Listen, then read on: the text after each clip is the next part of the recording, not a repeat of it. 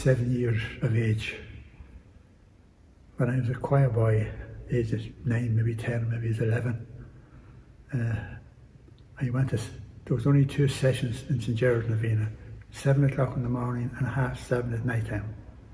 My sister and myself went over to 7. I was the only person in the choir with the organist, and I was singing as much as I could because there's no amplification, and I was told, more volume, Pat. That was my first feeling of the Novena, St Gerard Novena. Then it was when my voice broke and I was off the choir, I became a church collector. I was walking away from home when I was over 21, and I got an injury to my knee and I had to come home. The doctor said I'd be off work for 2 months or something, and I came home. For 3 weeks, knee was getting better. I was unemployed now at this time.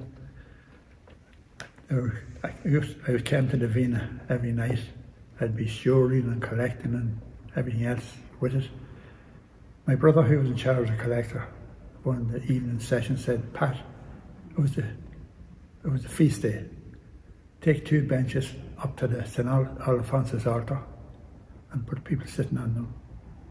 When I was passing St Gerard's shrine, this shrine, I turned around and I said, damn all you're doing for me. I went up and put the 2 benches down, came back down, and my brother Jerry met me. The man wants to see you outside. He said he'd see you in the yard when the devotions was over.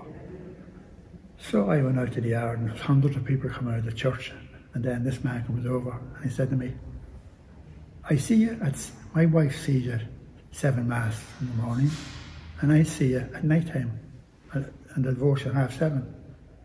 Are you not working? I said, no, tell him my story. He said, well, you come up to me tomorrow at 11:30 and see what I can do for you. I went up the following day.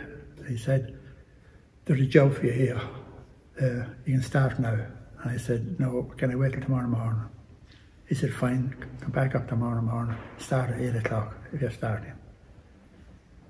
So I went home and told my mother, mothers at that time, oh, that's great, she'll be at home and not away.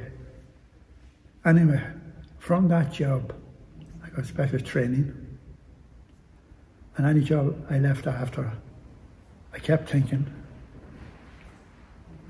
what I said to you, St Gerard, damn all you're doing for me. But I knew you were doing for me, because success followed success.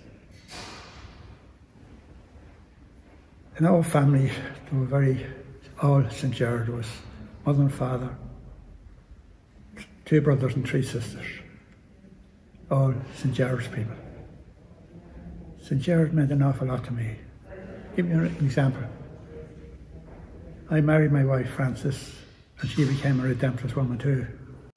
We had only 1 child, Peter was his name, and Peter was working away in Scotland and England at the time, and he came home and told us that they were getting married on the 12th of October.